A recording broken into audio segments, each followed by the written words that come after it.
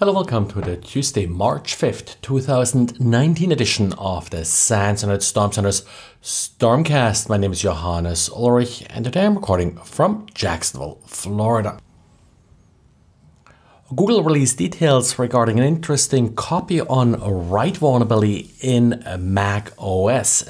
This vulnerability could be used to overwrite files and essentially gets you privilege escalation. Google notified Apple of the vulnerability and released these details 90 days after Apple received a notice. There is a proof of concept exploit that Google did publish as part of these details. Not really much that you can do about this at this point other than wait for Apple to release a patch. And then we have a new update for Windows Exploit Suggester. This is a tool that many penetration testers may remember, but it stopped working about 2 years ago because Microsoft switched from the bulletin-based vulnerability system to the new XML API and no longer published bulletins. So with that, essentially the parser that Windows Exploit Suggester used in order to learn about new vulnerabilities broke. Well, this latest update fixes this problem. It now uses the Microsoft XML API to retrieve vulnerability data. But well, there are a lot of tools out there that will tell you what you haven't patched on your system. What really makes Windows Exploit Suggester different is that it will actually tell you if any of these vulnerabilities are exploitable, and then it will suggest, as the name implies, exploits to use against these vulnerabilities. This is of course really important if you're trying to prioritize what to patch and if you're really sort of trying to determine what risk you're exposing yourself to. And of course it makes life easier for penetration testers if they don't already have a tool like this that will match up vulnerabilities to exploits. And then there are more reports of the recent Docker Run C vulnerability being exploited to install cryptocurrency miners. The latest version of this discovery comes from Imperva, from Vitaly Simonovich and Ori Nakar. They also took a closer look at the Shodan data that lists exposed Docker instances. Now, the tricky part here is that it lists on port 2375, which shouldn't really be used by anything else, but Imperva actually found that a number of the hosts that are listening on this port are not exposing Docker, but various other services like, interestingly, MySQL, Apache, Tomcat, and others. They found about 400 IPs that they were actually able to connect to and where they got the Docker response back.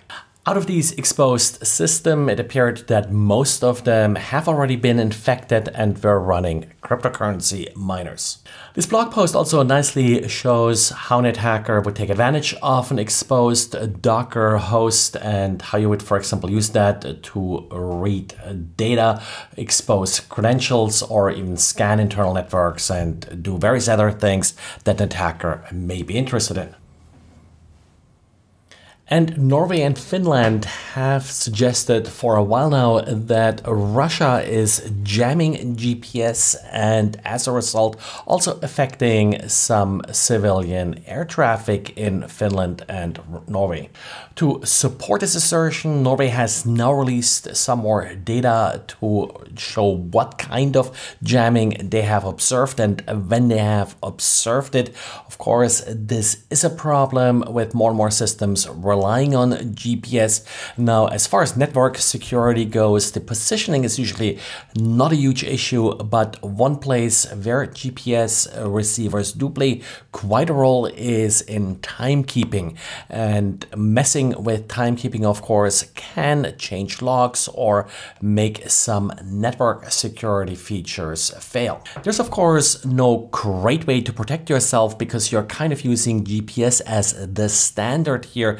You could use additional time sources like maybe a cell phone signal or other signals like this, or just monitor any unusual differences in the time delivered by GPS and the time on your system. If you have to make some unusually large corrections, then you probably should have an alert set up.